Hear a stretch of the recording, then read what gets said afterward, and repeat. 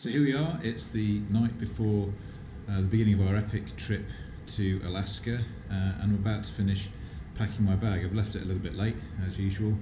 Everything I'm about to show you is going to fit eventually into this bag, I hope.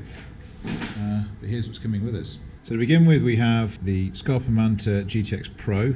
They're my go-to hunting boots. Right next to them are my Sims G3 guide boots. Now they're coupled with these Sims G3 waders. Now there could be a lot of time that we're going through river crossings, through marshes, those sorts of things, and that'll be our go-to gear for that.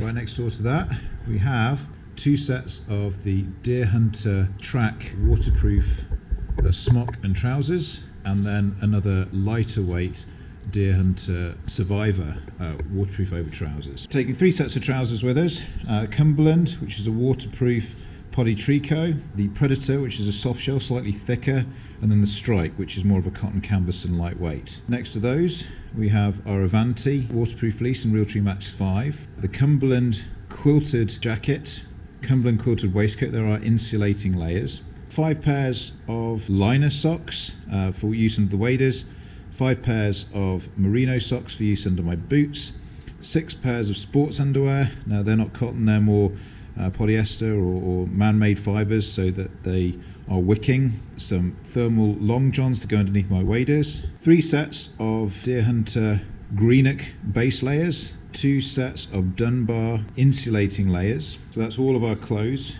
as you can see. 2 sets of heavyweight gloves, 2 sets of smaller liner gloves, face mask and beanie hat.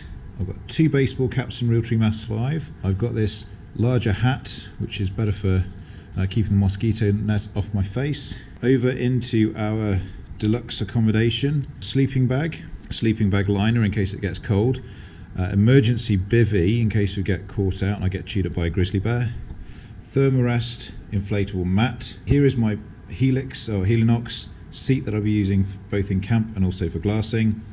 I have a waterproof fleece blanket, 2 easy quick dry lightweight towels, and then moving here to the front, a small spotting scope, Hawk spotting scope, Hawk LRF 900 rangefinder, Hawk Endurance 12x56 binoculars, GoPro for point of view filming back at myself, stills camera, and a little tripod thingy there.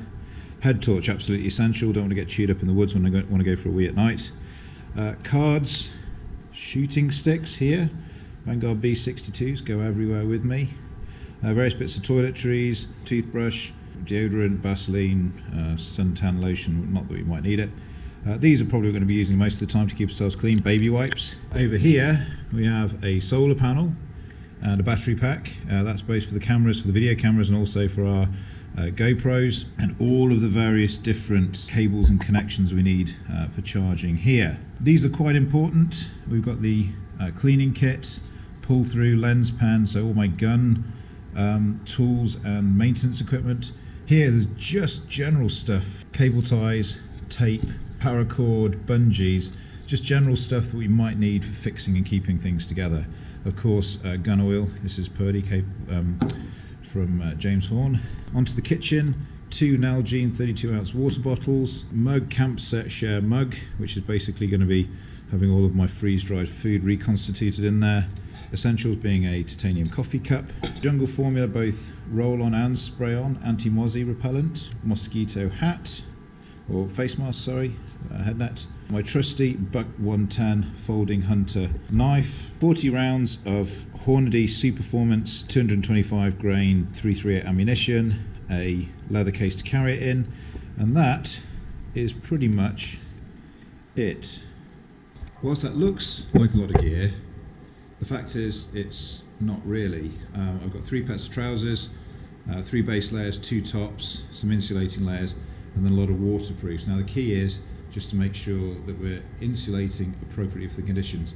Now if we're up and moving and walking around, that might mean even walking in our underwear, but when the weather does come in and it gets cold, we need those layers to go on top, and more importantly we need to stay dry. So fingers crossed this is all going to go into the pack. We've been in there before, and the next time we'll be speaking to you guys is probably on the way to the airport in the morning, so wish me luck.